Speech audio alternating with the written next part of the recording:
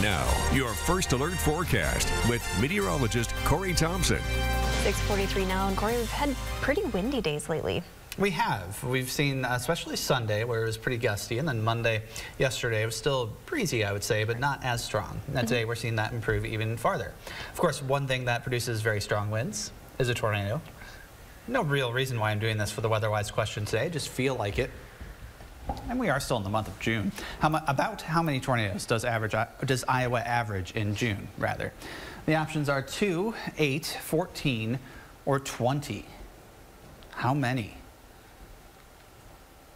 Think about it for a little bit. Severe weather risk here in eastern Iowa is non-existent today. Off to our west, though, there is an area of slight risk for severe storms later today in southern South Dakota, northern Nebraska. A more enhanced risk here in southern Kansas and northern Oklahoma, where they could see a complex of storms develop and produce some strong winds later today. So that's the areas that are watching today. This area actually moves into southern Minnesota and western Wisconsin tomorrow, pretty close by. We'll have to see if any of the storms we see in our area get a little bit stronger, too. Winds will be, like Jackie said, not as big of a factor as we head through today after a couple of windy days. Rain and storms are a possibility, though, as we head toward the end of our 24-hour period. That's where we could see some scattered activity by then. Air quality, as we've detailed a couple of times this morning, is fairly poor across eastern Iowa in spots. Not everyone experiencing that, and some areas actually seeing some pretty decent air quality, but we have seen pretty much everywhere see an increase in our particulate matter levels, and now Decorah and Dubuque included in the area that's just listed as plain unhealthy. So everyone should limit their outdoor activities there. People with respiratory conditions should probably stay indoors in those areas until conditions improve. We've seen a slow movement of that area to the southwest today. We'll have to watch and see how far it makes it.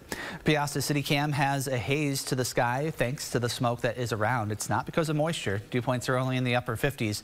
That is not enough to make fog with these temperatures right around 60.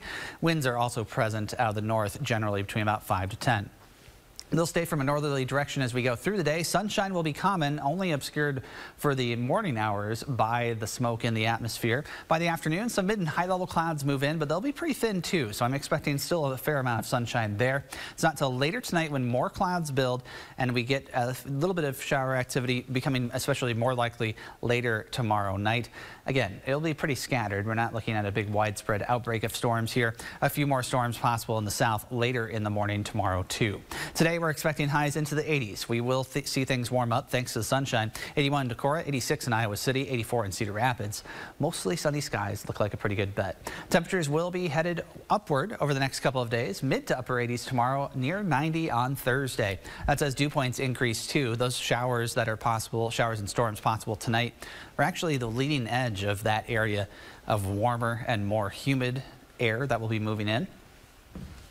By this weekend, though, things turn a little bit less humid, perhaps a little bit cooler, with highs in the low to mid 80s before another warm up as we head into next week. Your weather-wise question for today: about how many tornadoes does Iowa average in June? Is it not very many or quite a few? Well, this is really hard. I think I'll go C. C is correct. June, our most tornado-producing month in the state. More often than not, it takes place in the western half of the state at this point in the season, but it certainly can happen anywhere in the state. We've only had one so far this month. Wow, in all of Iowa? Yeah, that was in Davenport the other night. Otherwise, it's been very, very quiet. In fact, still, to date, no tornadoes have happened west of Interstate 35 in Iowa yet. No, it's strange which is here. extremely unusual. Right. Yeah, so we'll have to see how that plans out the rest of the summer. Exactly. All right, thanks, Corey.